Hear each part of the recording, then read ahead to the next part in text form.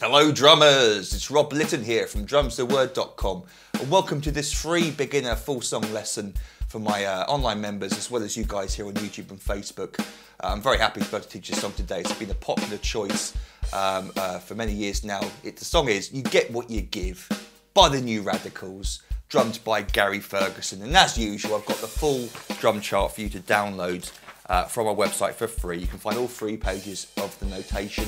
Have these printed out in front of you as we go through this together. It's going to make things a lot easier for you to understand. And like I said, this is a beginner song, but apart from a couple of drum fills sections that sort of move it to more the intermediate level, it really is a beginner lesson, and it'd be a shame if a new drummer was intimidated playing onto this song just because of a couple of sections. We can always talk about, and I will talk about in this lesson, how we can sort of simplify parts if you can't play what's actually being played. You can always simplify things with drums. It's one of the great things about this instrument. So, 114 BPM, sort of medium tempo song this. We've got one basic drum beat throughout the entire song, and it's this. 1, 2, 3 and 4. 1, 2, 3 and 4. Boom, bap, boom, boom, bap, boom, bap, boom, boom, bap.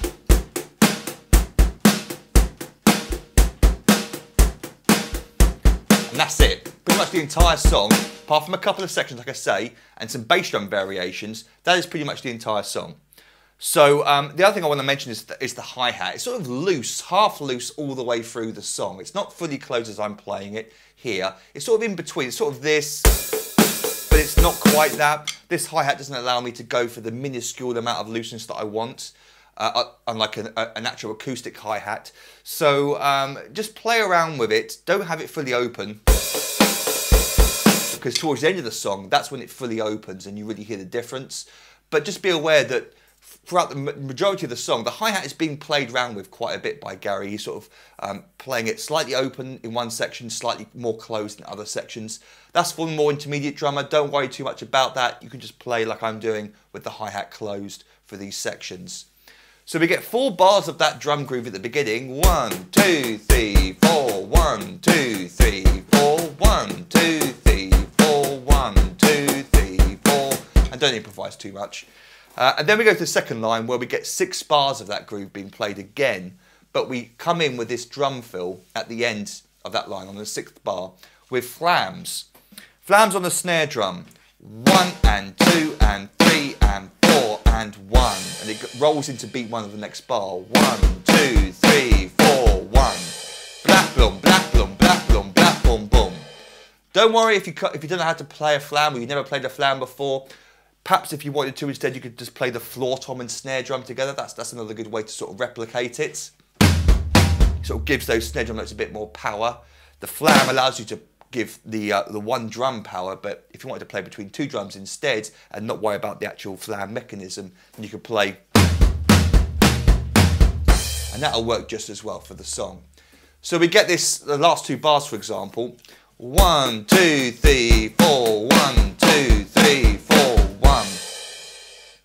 Then we're into the next section, bridge 1, which is just 4 more bars of the groove, but it ends with the last bar of that line. 1, 2, 3, 4, and we get a more obvious open hi-hat there on 4 and. So we get double snare drum there, 4, and also the and a 4 with the open hi-hat, 4 and 1, where the hi-hat becomes more closed in the next section. 1, 2, 3 and 4 and 1, 2, 3 and 4 and 1.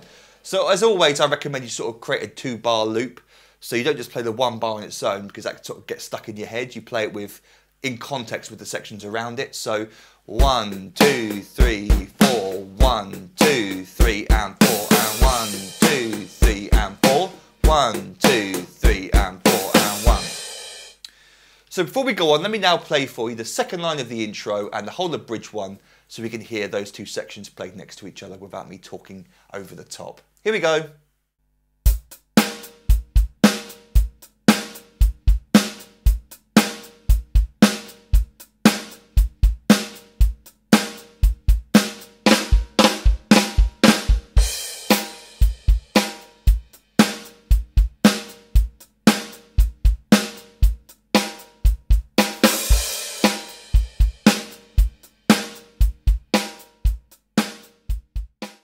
So for verse 1, we've got 8 bars of the groove, starting with that crash cymbal on beat 1. By the way, the little plus sign above beat 1 of that first bar is just to indicate the hi-hat is closing again after those 2 open hi-hats. The O's represent the opens, the pluses represent where the hi-hat closes with your foot. Again, as a beginner, perhaps you just want to leave out the open hi-hat thing if you're finding it too difficult or it's putting you off playing to the song. You could have just played for the previous section and not worried about the open hi-hat if you wanted to. So 8 bars of the groove in verse 1, but then look at bar 7, and well, bar 7 we get a crash cymbal, and this is a recurring theme. Bar 7 of each of these verses we get a crash cymbal, which if you listen to the melody goes really well. It notifies a new section towards the last 2 bars of each verse. So it's just a crash cymbal on beat 1 of bar 7 there. 1, 2, so look out for that, and it comes later in the song as well. The next line, another 8 bars, and just before bar 7 this time, we get, if you look at bar 6, we've got a little drag note. This is for the more intermediate drummer, so this is definitely something to not stress yourself over if you're a beginner. Just simply leave out this extra little note idea, but it's on the recording, so I wanted to include it. It's simply this: 1, 2, 3, and 4, 1. I'm playing 4 and 1, 4 and 1. In between the hi-hat, I'm just playing 2 little tap notes with my left hand. It's called a drag. It's written in brackets because it's supposed to be played quietly. Naturally, it's played quietly. It's just played with the one hand. And in this case, it's going into a crash cymbal.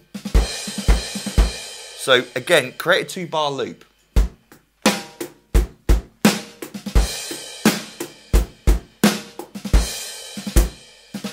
Get that feel.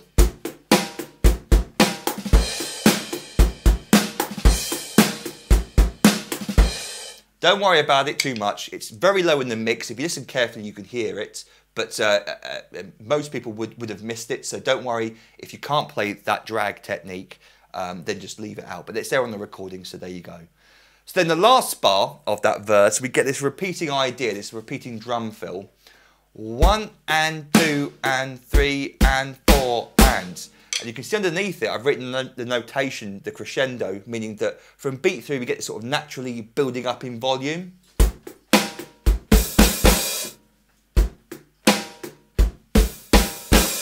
Also with the open hi-hat, which I haven't notated, it's up to you whether you want to do that with the hi-hat, but the hi-hat also sort of gradually opens over those 3/8 notes, 3 and 4 and then closes again, or becomes half loose, or whatever you want to talk, however you want to feel it, afterwards into the pre-chorus. But we get sort of build up in volume with the snare drum and the hi-hat. Again, a more intermediate idea. 1, 2, 3 and 4 and. So we get 3 and 4 and, but the snare drum plays on and 4 and. If you wanted to simplify this section, every time it's played a lot of the song, then you could play this instead. 1 and 2 and 3 and 4 and. I'm playing all 3 limbs there, floor, tom, snare drum, 3 and 4 and 1. Try to get that increase in volume though, I think it sounds good. 1, 2, 3 and 4 and. So I'm not playing super loud at the end. What I'm doing is I'm playing quiet at the beginning on beat 3. 1, 2, 3 and 4 and 3 and 4 and 1. But on the recording it's this: 1, 2, 3 and 4 and. We don't get the first snare drum on beat 3 as I just showed you with that variation. It's 3 and 4 and. But if you wanted to play as well 3 and 4 and, absolutely fine. I might be wrong, I might have misheard the snare drum, but it's very quiet. You sort of hear it on the and of 3 rather than beat 3. So another simplified version, you could play this: 1, 2, 3 and 4 and. And for most beginner drummers sort of reading off the page, that would be much easier to play because you don't have to worry about coming in on the and of 3. You're coming on beat 3 with the bass drum starts. That'll work just as well. I'll say that a lot in this lesson. But on the recording it's this: 1, 2, 3 and 4 and 1. We get this natural increase in volume with the open hi-hat as well. So for pre-chorus 1, I've called it, we've got another 8 bars, starts with the crash cymbal. And then bar 7, we get this open hi-hat on beat 4. 1, 2, 3 and 4. Fully open for the whole of the bar, for the whole of the beat, sorry. 4 and 1. That's an interesting way of playing the open hi-hat. Instead of playing 4 and, just 4 and 1, and leaving the hi-hat to ring out for the whole of the beat.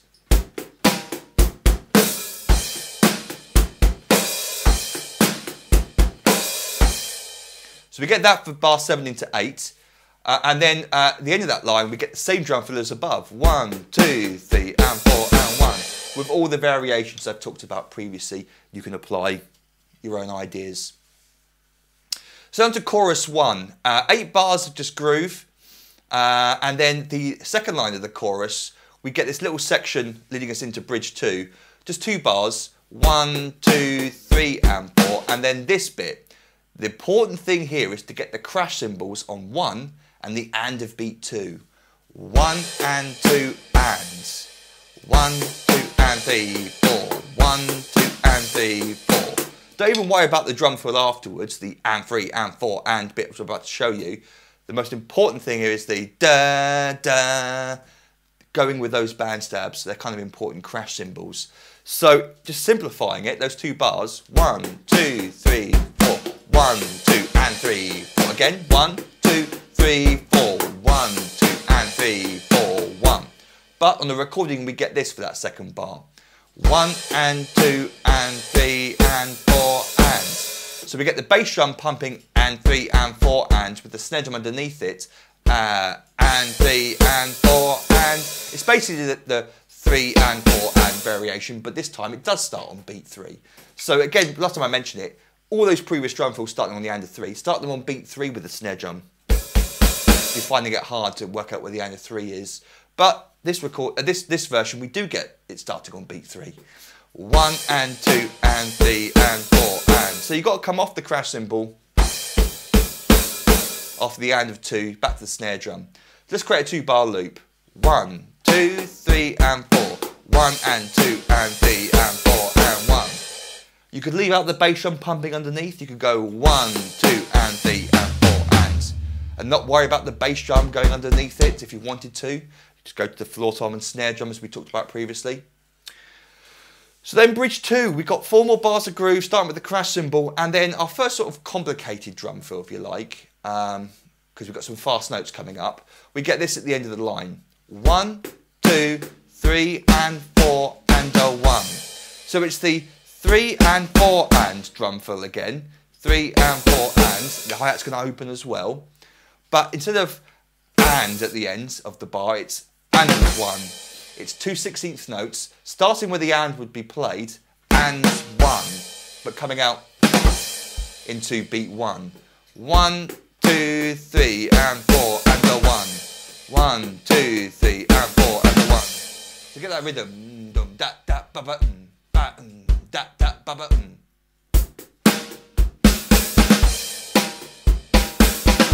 Again, create a 2-bar loop.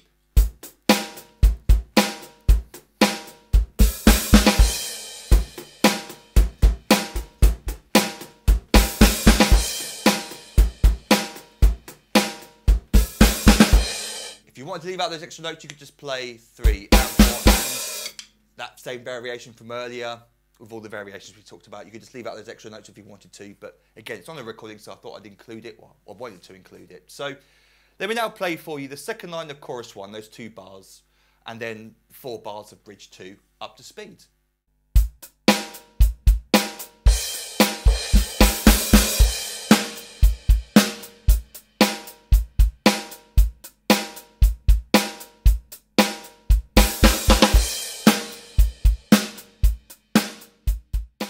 So on to page 2 and verse 2, crash cymbal at the beginning, the second line 4 bars long, we've got a crash cymbal starting on bar 3, and then bar 4 is the same old usual drum fill, 1, 2 and 3 and 4, and, except it starts with a bass drum on the and of 2. So we're just coming in a little bit earlier with the bass drum. These extra notes can just be left out. We could just play 3 and 4 and, but on the recording it's 1, 2 and 3 and 4 and, so a whole 4 8th notes, 3 and 4 and of build up into the next section, which is pre-chorus 2. Look out for the crash cymbal halfway through that line, starting the next 4 bars, and then bar 7 has that crash cymbal at the beginning as well, and then bar 8 is 1, 2 and 3 and 4 and 1, 2, and 3, and 4, and exactly the same as the drum fill bar above it at the end of verse 2. Chorus 2, 8 bars of groove there, nothing going on. Second line, 4 more bars, but we get a little open hi-hat at the end of that 4th bar. 1, 2, 3, and 4, and 1, and 1. So just opens on its own on the and of 4, and closes on beat 1 of the next line. In this case, into a crash cymbal. 1, 2, 3, and 4, and 1, 2, 3, and 4, and 1, 2, 3, and 4, and 1. So you should be pretty comfortable playing open hi-hat stuff. If you're not, you could leave it out. No one's going to miss it, but it's there on the recording.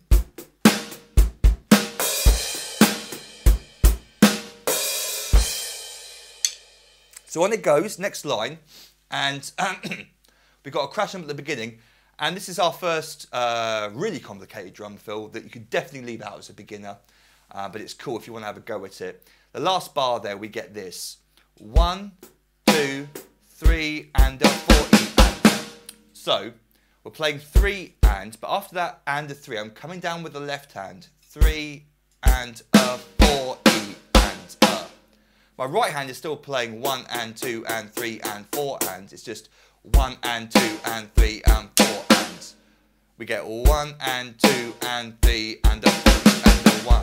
So it shouldn't feel different for your right hand. It's just your left hand's going to come in between 3 and a 4, where it play 4. We're playing 4 this time on the snare drum. A 4 E and a. Really the tricky bit is coming in on the of beat 3, just before beat 4. You could simplify this drum fill by playing 1, 2, 3 and 4 E and a. 1, 2, 3 and 4 E and a. Just playing 4 16th notes, right, left, right, left.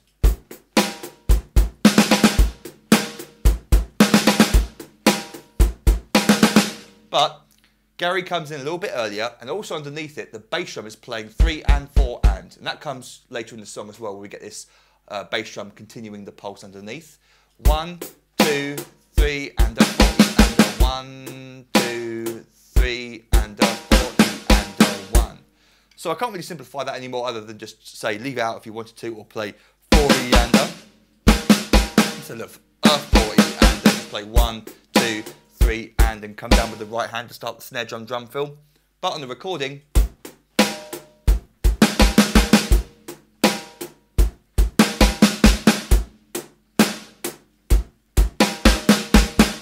into a crash on the next line.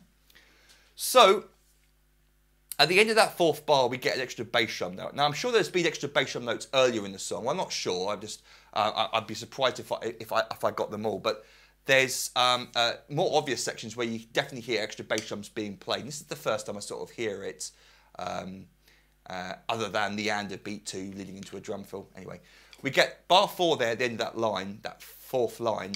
1, 2, 3 and 4 and 1. So and 1 going into the next bar. 1, 2, 3 and 4 and 1. If you accidentally miss that, no one's going to miss it.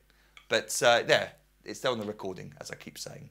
So the next line, second to last line, we get 2 crash cymbals, 1 and 2 and. So with the bass drum, and then also with the snare and crash, don't feel the need to come back to the hi-hat. You could play 1 and 2 and 3 and 4 if you wanted to. If you've only got 1 crash, fine. 1, 2, 3, 4.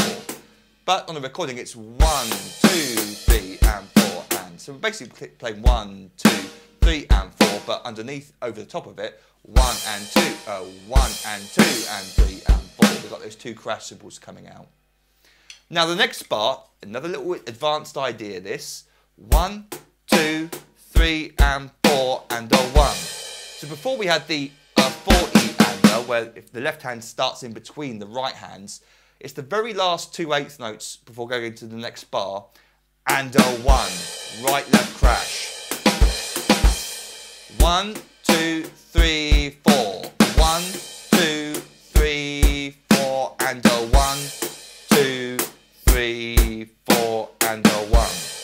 It just slips in between those hi-hats and the crash.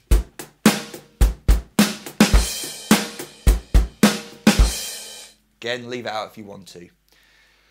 Then, I've written here for the third bar, after that crash cymbal, note the hi-hat becomes loose for the rest of the song. So, as I said previously, the hi-hat's kind of loose-ish for the first part of the song, but now it's you sort of get the impression that the hi-hat's slowly opening over the entire song, which is quite cool. But at this part, you hear a very definite difference where it sort of becomes more fully open. So you want to sort of start having the hi-hat being open from bar 3 here, but you don't really want to play 1, 2, 3, 4, 1, 2, 3, 4, 1, 2, 3, where it's gone from very close to very open. You probably want to sort of build it up at the opening a little bit before this, but on the recording, like I said, it's very obvious that bar 3 there is the fully open bar. Not much I can say about it. It's sort of an intermediate thing to be able to control the hi-hat. So if you want to just keep it closed throughout this section as well, or just have the hi-hat half open for the entire song. So when you get to this part, there's nothing to do. But like I said, on the recording, you sort of hear this more obvious opening of the hi-hat occurring. The last bar of that line, we get 1, 2, and 3, and 4, and. So 3 and 4, and 1, 2, and 3, and 4, and 2, and 3, and 4, and just following the right hands.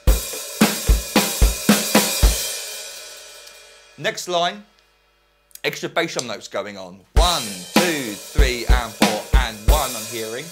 And again for the next bar, 1, 2, 3, and 4, and 1 into a crash cymbal. Now the last bar on that line is the big doozy for a beginner drummer, the big drum fill. And this is definitely an advanced idea because of the, what we're about to see, because of some snare drum notes that are being missed out on beat 3. We get this leading up to it, 1 and 2, so bass drum on 1 and 2, 1 and 2. We're then going to come down to the snare drum, and I'm going to show you how he plays it on the recording, then we can talk about simplifying it. And 3, E, and. That's the tricky bit there.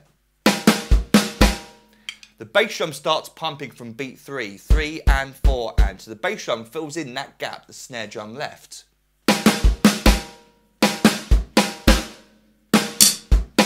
That's quite hard to play in time if you're a new drummer. 1 and 2 and 3, and I'm using the sticking right, left, left, right. So I'm playing and 3, E, and then the drum fill ends with 4, E, and up to one of your rack toms, 4, E, and but remember the bass drum is pumping underneath it still, 4, E, and 1. Once you get used to this idea of playing drum fills with the bass drum pumping underneath,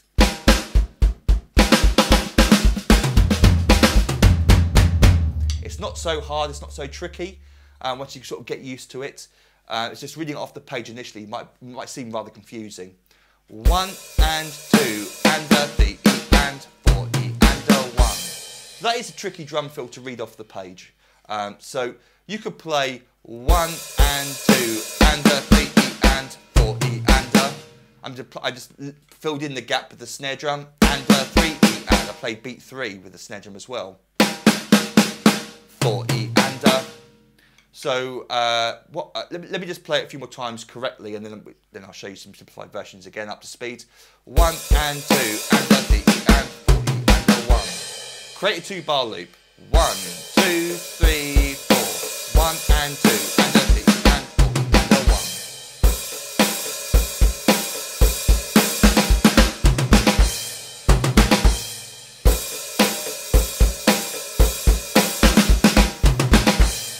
So simplified version.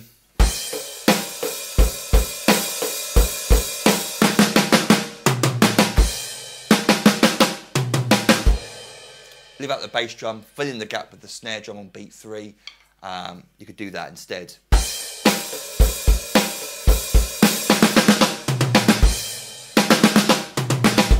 If you wanted to.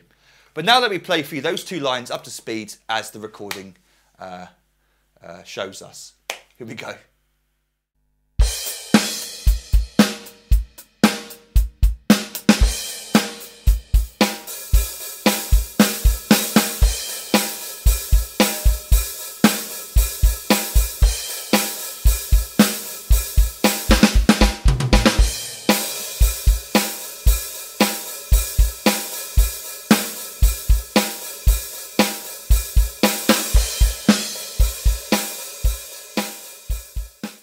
So on to the last page, the outro, and it's really just some extra bass drum notes going on here. So the first line, we get the 4 and at the end of that 4th bar. 1, 2, 3 and 4 and. The next line, we get some extra bass drums occurring on beat 1, or the and of beat 1 in this case. We get 1 and 2 and. So it's the same idea as before, 1, 2, but this time it's 1 and, an extra bass drum note. Again, leave out those extra bass drum notes. If you miss them, no one's going to notice. It's just on the recording, there it is. 1 and 2 and 3 and 4. Next bar has the extra bass drum on the and of 4. 1, 2, 3 and 4 and 1. Bar 4 has 1 and 2, 3 and 4. So sort of improvising with the bass drum as the song starts to fade out. That third line has 1 and 2, 3 and 4 at the beginning. Crash cymbal on bar 3, look out for that. Bar 4, 1, 2, 3 and 4 and 1. And then when it really starts to fade out, the last line, this is a classic idea that drummers do on recordings. As the song starts to fade out, they usually throw in a few fancier drum fills as the song starts to fade out. And so we get this cool drum fill at the end of the line here. But the first 2 bars, 1, 2, 3, 4. Bar 2 has that snare drum on the of beat 4. 1, 2, 3, 4, 1, which we talked about. And then the extra bass drum note on the and of 4th of bar 3. And bar 4 has this before it fully fades out. 1 and 2 and 3 and a 4. And it's the ander there that makes it a little bit trickier. But we're basically playing 1 and 2 and 3 and 4 and, but with the extra bass drum notes. And 3, 4, 1, 2, 3 and a 4 and 1 and 2 and 3 and a 4 and.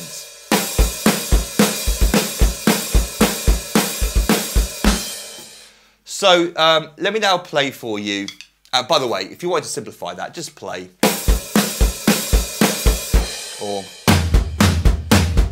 from the intro as well, or anyway, it doesn't really matter because the song's faded out at this point. If you're playing along to the song in your bedroom or with your mates, then you can work out how you want to end it.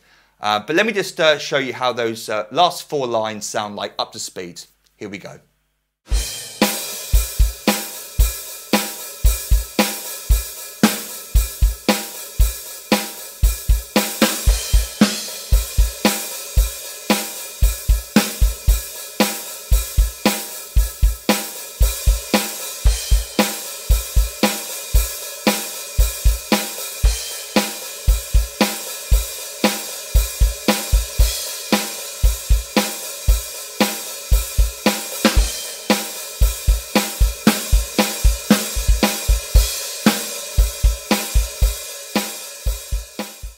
So I hope that made sense, and I also hope that some of the more intermediate advanced ideas didn't put you guys off, the beginner drummers, the new drummers, from playing along to this song. It's a really good song for beginners. It teaches you timing and some really nice little drum fills as well that aren't too complicated, but are sort of the meat and potatoes of drumming that, you know, every popular song tends to have these sort of drum fills going on, these build-ups and these little snare drum parts, and they're all very useful to learn. Don't forget to download all 3 pages of the PDF again from my website for free.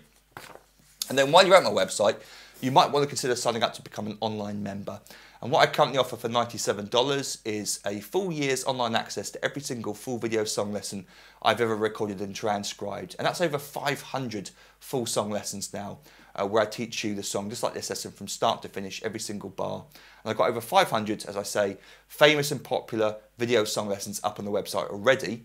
As a thank you for signing up, I give you access to hundreds more videos teaching you many, many famous drum beats, fills and even solos. I give you 3 ebooks I've written over the years containing hundreds more famous drum beats, fills and solos. And then over the year of your subscription, you also gain instant online access to all the new material that I upload for my members. And I record new lessons every week unless I'm ill or on holiday. So you've got lots of cool stuff to look forward to over the year of your subscription. But if you've got any questions about any of that, then feel free to email me, robert@drumstheword.com. And until our next drum lesson together, toodle pip and happy drumming to you.